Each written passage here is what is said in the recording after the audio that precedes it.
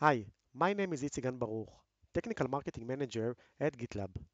I'm frequently asked if it's possible to integrate between Azure DevOps Repos and GitLab CI/CD. So the answer for that is yes, it's possible. In this video, I will walk you through that. The integration enables you to keep using Azure DevOps Repos to manage your code and use GitLab CI/CD to build, test, and deploy your application. This is my repository in Azure DevOps. Now, I will clone it to GitLab.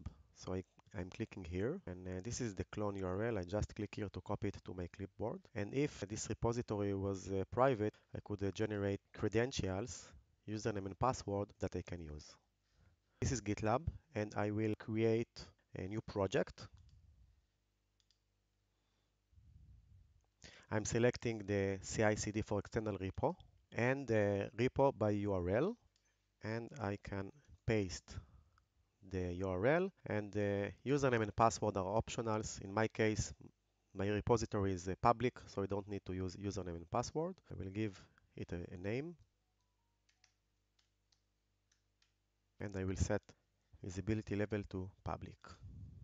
Create project. Now it's mirrored the project from Azure DevOps to GitLab. It's going very fast, and if you notice this link, mirrored from Azure DevOps, that means that now any branch, commit, and tags that I push to Azure DevOps will be automatically mirrored via pull command to GitLab. The next step, I will set up CI/CD in GitLab. So any push to Azure DevOps will trigger CI/CD pipeline in GitLab. So there are two ways to make it. One way is the easiest one. I will go to CI/CD settings, and I will enable the auto DevOps. One checkbox, save changes. My GitLab CI/CD is now enabled. For each commit that I will push to Azure DevOps Repos, GitLab CI/CD pipeline will be triggered.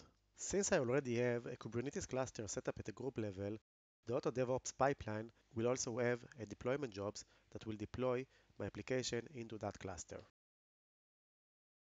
Auto DevOps configure your CI/CD based on out-of-the-box pre-configured CI/CD templates.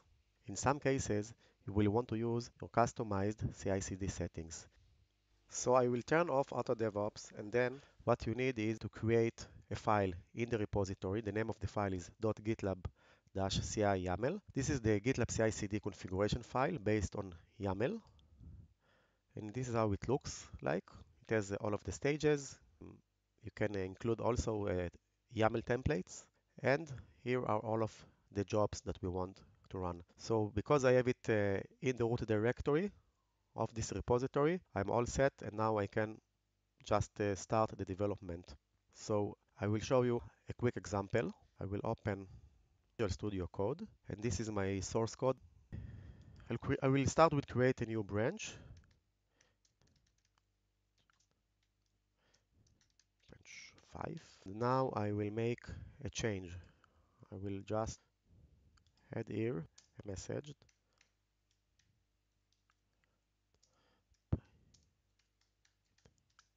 powered by GitLab.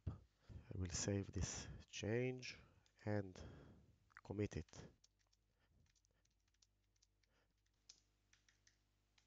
Add the text. This is my commit message, and I will push it to the server. Now I will go back to my server, and I can see this commit. I should see it immediately. Branch number 5, and this is what I added. So this change now should be reflected in GitLab. So I'm going to GitLab window, and I will go to the branches. And branch 5 is not here yet, so I will click on update now, and I will open the commits. I can see now branch number 5 and the text, and I see this icon means the pipeline is running. I can open the pipeline from here, or I can go open it from here, and this represent my pipeline graph as I defined in my GitLab CI/CD YAML. I have a few stages: build, test, review, dast, performance, and cleanup. The build succeeded. And now if I will open the container registry, I can see a new folder for my branch. I can click on it and I see the images that it created for my source code. I go back to the pipeline and I see that it started at the test stage and it will run a few tests, security scans, license scanning. From here you can access each job and see what's happening. And on the right side you can see details about the job. You can cancel job, you can retry job. If a job failed, you don't have to restart the entire pipeline. You can just fix something and restart a specific job. Jobs view presents all of the jobs in a list view instead of the graph. And in this view, you can see some more details about each job. If tests are defined in this CI/CD pipeline, you will see the test status here in this view. The security tab lists all of the vulnerabilities that the scans found. So once the pipeline is finished and you are satisfied with the test results, you can go back to your code and create a pull request. And you ask to merge branch 5 into master, and I will create this pull request starting the review process. If reviewers are defined, they can add their comments here, and once it is approved, we can complete this pull request and merge the code to master. Complete merge. Once it is merged, this will trigger additional pipeline in GitLab. The new pipeline will run now on the master branch. I will open the pipelines,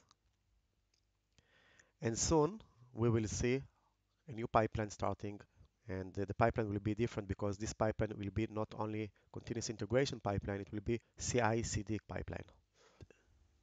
So here the pipeline is just started. This concludes the demo. Thanks for watching. To keep up to date, check out more videos on our YouTube channel.